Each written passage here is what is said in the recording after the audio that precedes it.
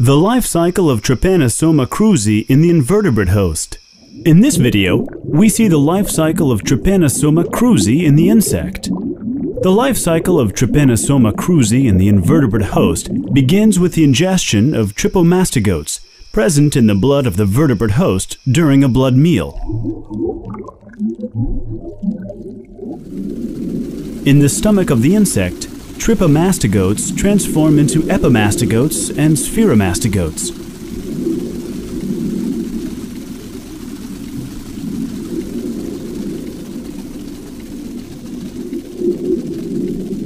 Note that some of the parasites in transitional forms, epimastogotes and spheromastogotes, are lysed in the stomach.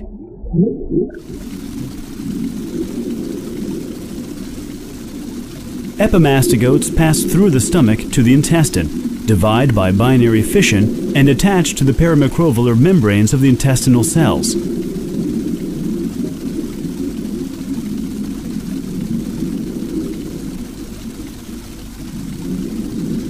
Note that this adhesion occurs predominantly through the region of the flagellum. Epimastogotes are released and travel to the rectum.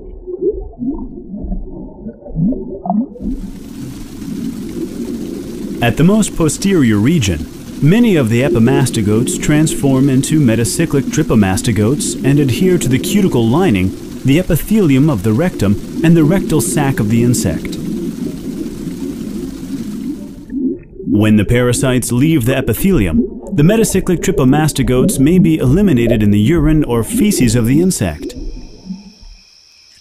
During subsequent insect bites, metacyclic trypomastogotes infect the vertebrate host, starting the cycle over.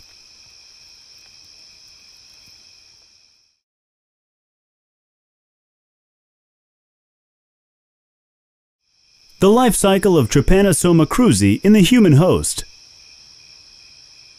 In this video, we see the life cycle of trypanosoma cruzi in the human host.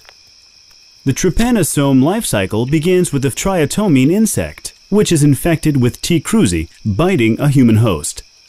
Following the ingestion of blood, the metacyclic trypomastogotes are released with the feces from the insect near the area of the bite.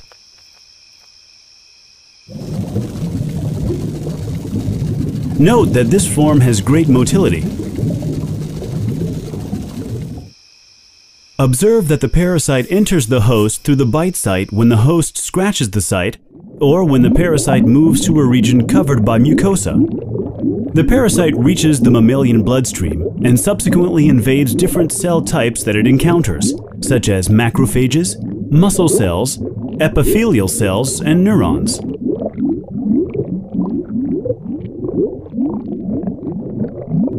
In this example, the attachment of the trypomastogote form of the parasite to the macrophage surface is observed.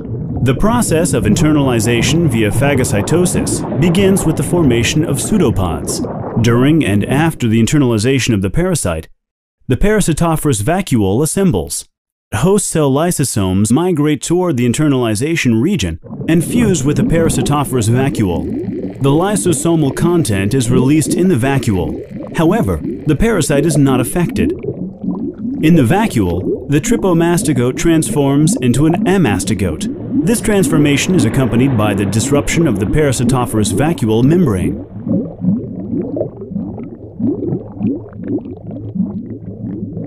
The amastogotes are released into the cytoplasm of the host cell and divide multiple times.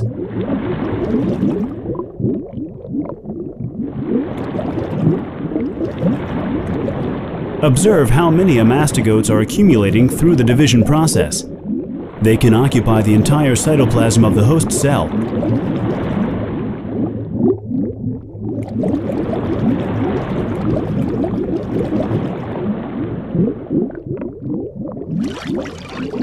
Following division, the amastogotes transform into trypomastogotes, which show intense and constant movement that culminates with their bursting out of the cell.